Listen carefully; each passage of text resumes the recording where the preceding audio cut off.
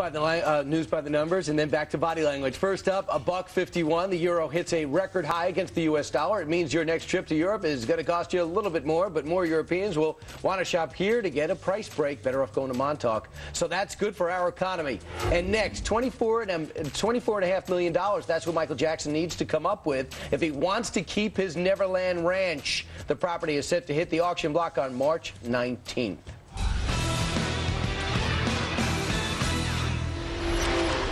Now back to our show. Yeah, now we're back with Tonya Reiman. She's the author of The Power of Body Language. And we're talking about the Democrats' last big showdown, of course, last night before Ohio and Texas primaries.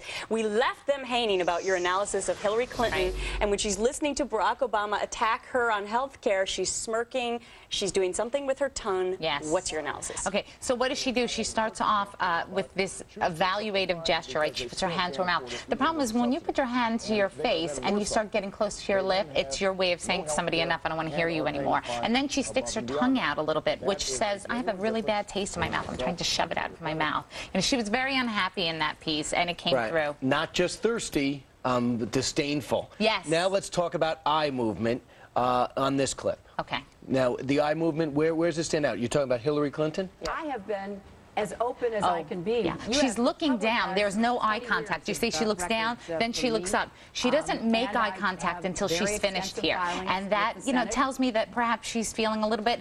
With the questioner or with her opponent? I think about the question. The question was about her taxes, finances, yes. And why she hasn't disclosed them. And I think that there's a reason. She feels some underlying pressure, and she can't make eye contact on that issue. So that's an interesting part of the debate, because they said when you gave $5 million from your joint account into your own campaign, people want to see your tax return. And oh, by the way, can you show us your 8 years of papers that are still stuck in the museum? That was not a great moment for her, because her answer lasted forever, and there's still no papers delivered. Yeah. All right, now we also want to look at the eyes of Barack Obama, because he came under a little bit of heat with regard to Louis Farrakhan and supposed support. So what does he do with his eyes? Well, you know, he has an average blink rate. He's a very good public speaker.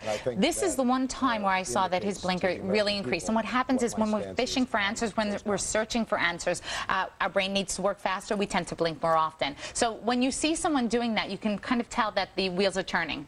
Well, when a guy supports you who doesn't like white people or Jewish people, you have to quickly scramble, and then by the end he decides. He did well. He did well. It was just that initial question. He went like, "Oh my goodness, what am I going to say?" And the wheels start turning, and then he recovered. He did very good. Overall, the body language in both these two, compared to the last debate when you were here, they are really getting polished. They're getting.